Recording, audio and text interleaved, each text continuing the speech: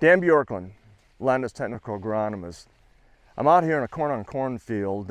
We've had tar spot in the last 2 years over in north central Iowa. We've had significant rain. We've had some of the highest rain totals for May all time.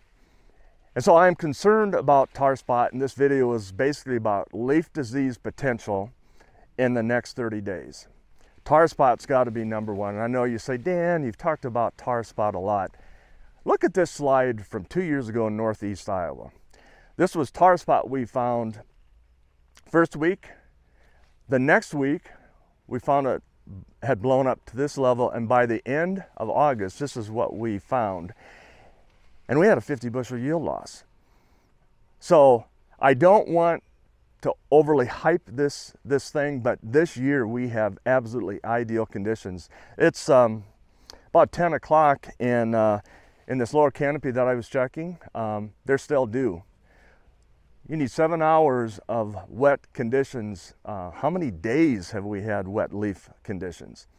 So tar spot and some of the other leaf diseases are a big deal. Gonna make this a short video. Here are 3 things to do. Number 1, scout your field. Number 2, make sure that you talk to your Landus account leads and have fungicides set up and are ready to go if tar spot comes in and starts to blow up. Because we have found it in 4 counties in Iowa already. This is one of the earliest we've seen it in June.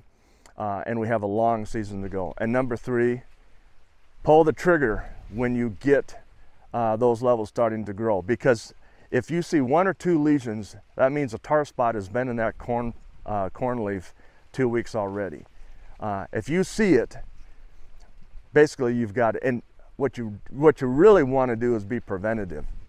You want to go out there and spray your corn at V2. We've got ideal conditions. By the time we wait to see if we have it, it's too late, guys. I know this is a pretty serious video, but this is my biggest concern this year across the Corn Belt, because we have ideal conditions for tar spot. The Tar Spotter app that has been put out by the Disease Consortium and universities almost shows every field with that high potential. So that's what I'm seeing today. We'll keep track of it. We find it, we will report back with a quick video.